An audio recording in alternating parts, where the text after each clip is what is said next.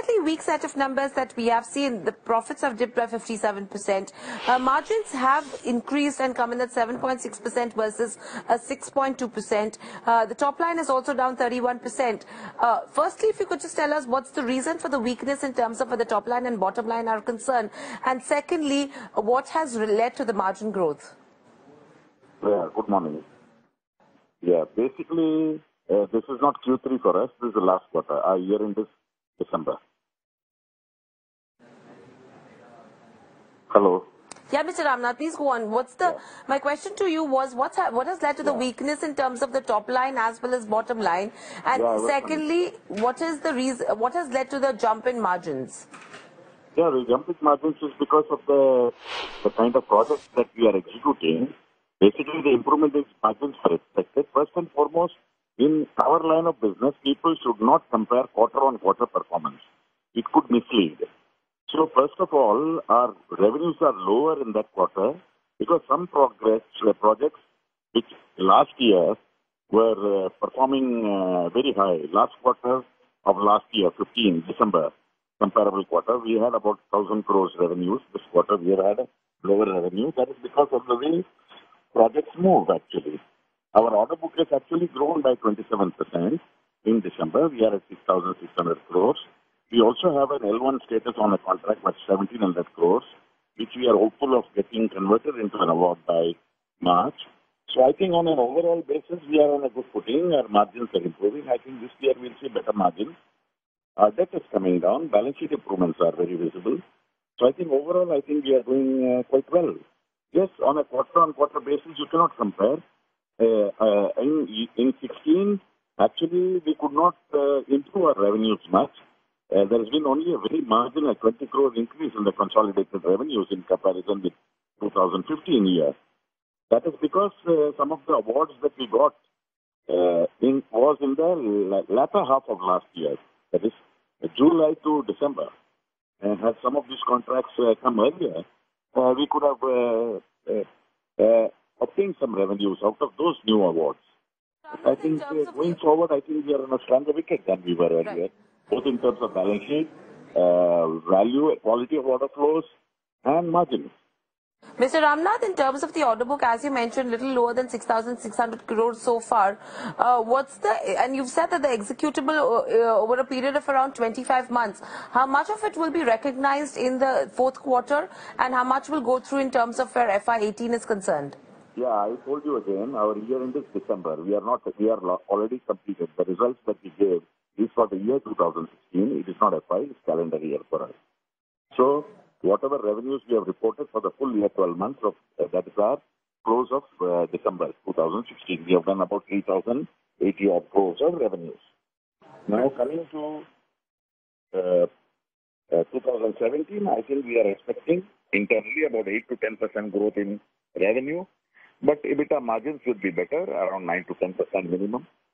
And I think our profitability, because with lower debt and improvement in interest costs and working capital overall, I think our substantial improvement in profits to shareholders, that should improve substantially, I think. Yeah, Mr. Ramanth, my question to you was in terms of the order book at 6,584 crores, which is executable over a period of 25 months. How much of it will come in on the financials in in calendar year 2017? This year we are expecting about 8 to 10% growth, which means about 3,400 crores of revenue we expect this year.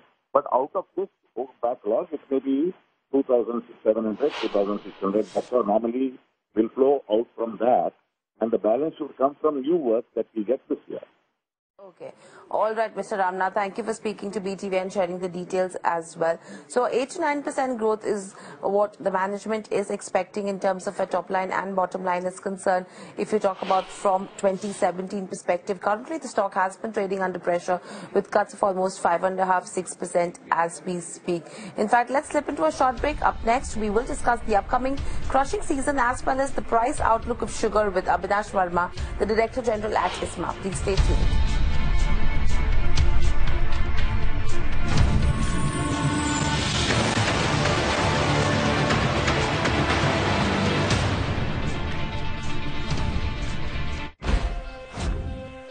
This is where it all begins. The business world sets into motion with the opening bell, setting the tone for the trading day. That's when we get you the view that matters. From crucial market cues to trade calls, join Samina Hirani for the sharpest analysis. Dealing Room.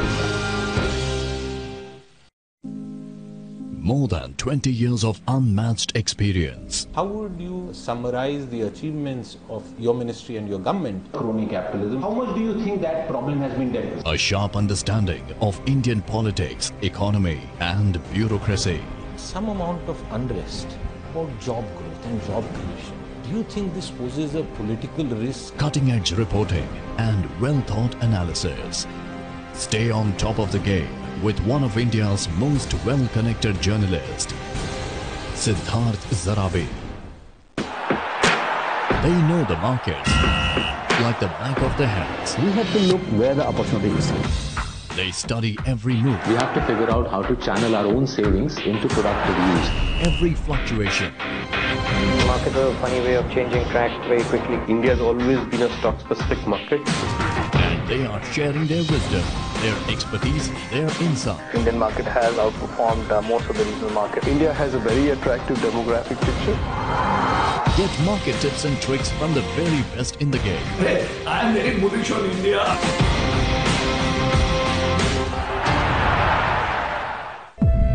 Track the biggest movers of the day. Stocks that are the biggest winner and the biggest loser. Stocks that markets are talking about. Get the sharpest and the most insightful analysis from fundamental to technical. Catch market movers.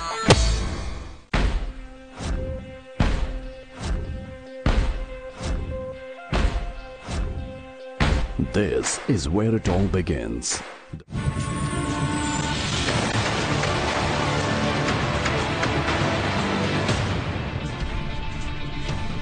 Welcome back. You're watching Corporate Eye. Let's shift focus to where sugar counters are concerned and see what they're doing in trade as we speak. Let's pull up a Bajaj